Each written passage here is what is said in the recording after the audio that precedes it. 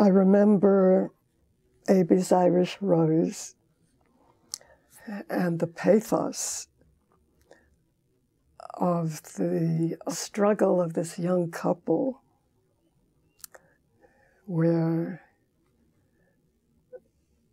she was Irish and he was Jewish, and neither family was happy about it. And the audience was, Jewish. All of this was in Yiddish. It was at a time when the thrust for so many was to become Americanized. And, one of the unintended consequences, in a way, had to do with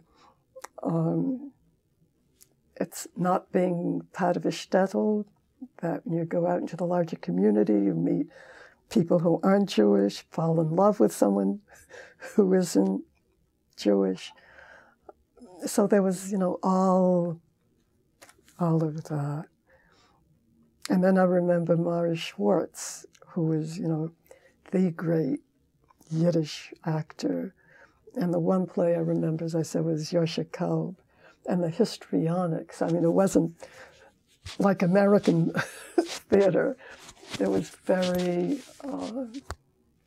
high-handed, with heroic gestures, loud, booming voices, and on a very, very large dramatic scale.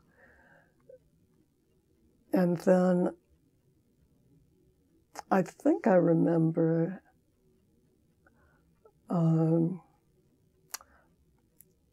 a musical with Molly Pecan and Menashe Skolnick.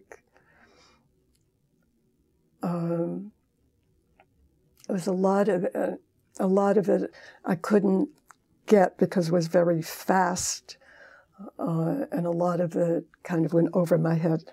Anyhow, some of the allusions, I was just too young. But it was a very different kind of theater from the kind of theater, I later became familiar with.